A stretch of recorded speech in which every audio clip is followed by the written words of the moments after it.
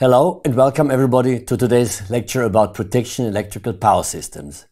Our topic today is earth fault protection, and earth fault protection always is strictly related to the neutral point treatment, because the neutral point treatment governs the control and controls the earth fault protection. So let's start with the neutral point treatment and about a little bit statistics.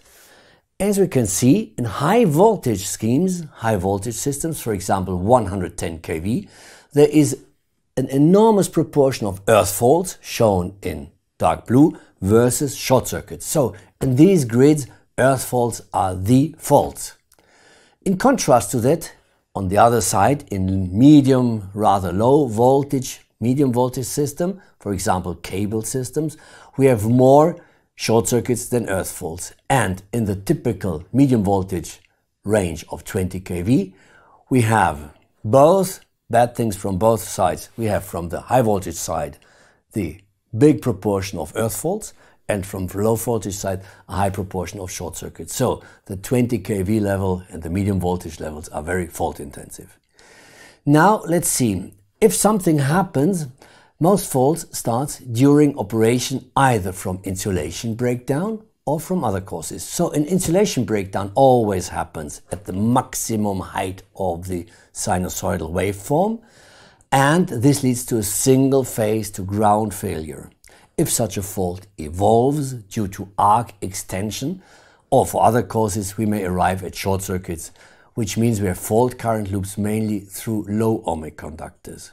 In contrast, in earth faults, in most cases, we have non-metallic conductors that conduct this current.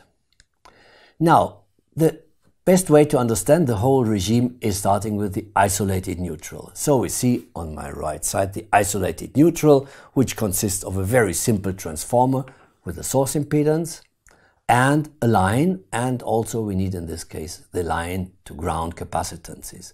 So the fault starts, and by this, due to this low ohmic connection of one phase conductor to ground, which supposedly has 0 volts, we transfer the 0 volts onto the line. Now, these 0 volts also appear at the low voltage side of the transformer, and now we have a certain voltage loss across the transformer, which is given by the current flowing through this transformer. So, in isolated networks, usually this fault current is small, so there is no voltage drop across the transformer impedance, and the full voltage difference appears between the one side, which is grounded, to my right side, and the other side, which is the neutral, the system neutral. And by this means, the system neutral is raised in potential. It raises the potential, and to see what happens with the healthy phases, upon this raised potential of the neutral, we add the healthy phase neutral of, for example, phase number 2. And this usually results in a raised phase to ground voltage of the two healthy phases, which is L2 and L3. So in many modern medium voltage networks and high voltage networks, the neutral treatment is the so-called resonant grounded neutral. In the resonant grounded neutral, there is between the neutral of the transformer and ground a so-called arc suppression or Peterson coil inserted. Now, the fault starts. Again, the faulty line is in its potential drawn to 0. We have a full voltage across the transformer, so the neutral again is raised in its potential, and on this raised potential of the neutral, we add the healthy phase to neutral voltage of a healthy phase, and finally we arrive at the new phase to ground voltage, which is root 3 times as high as in the normal operation. A complete different treatment of the neutral is the solidly grounded neutral. So in this case, as you can see, the neutral of the transformer is solidly grounded, and if now a fault occurs, we have 0 volts at the end of the line, a high driving voltage, and we have a very high short circuit current. This short circuit current reduces considerably the voltage at the transformer low voltage neutral side, and in contrast, again the neutral of the transformer is raised, but only to smaller values, as we can see in the vector diagram. And on this raised voltage of the neutral, again we put and add the phase to neutral voltage of the healthy phase, and we arrive at the phase to ground voltage, which is far less below this factor of √3, which we have seen before. A mixture between these two opposing treatments of the neutral, either the isolated neutral or the solidly grounded neutral, is the low impedance grounded neutral.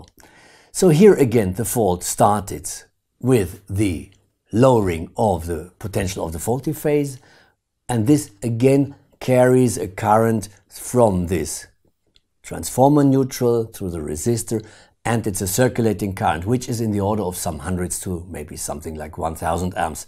That depends on the design of the system and its required protection. So this relatively small current has virtually no influence upon the voltage drop across transformer. So we have the full driving voltage between the low voltage side of the transformer neutral, and by means of this the transformer neutral potential is raised again. On this raised potential we add the healthy phase to neutral voltage, and we end up with a phase to ground voltage, as we can see in the phasor diagram, which is approximately the √3 fold of the undisturbed phase to ground voltage. So a short comprehension of these 4 types of transformer neutral point treatment. First we started with the insulated neutral, which is characterized by relatively low currents, and in this case the zero sequence current is decisive for protection behavior. Then we have the resonant grounded neutral, which is very similar. Again, the zero sequence current is used for protection purposes. Then the other class is the solidly grounded neutral. Here we have very high currents, and the faulty phase current is usually taken to locate the fault. And the in many countries used low impedance grounded neutral scheme results that we can use either zero sequence currents or faulty phase currents. How this is done in detail will be shown in the next presentations. I thank you very much.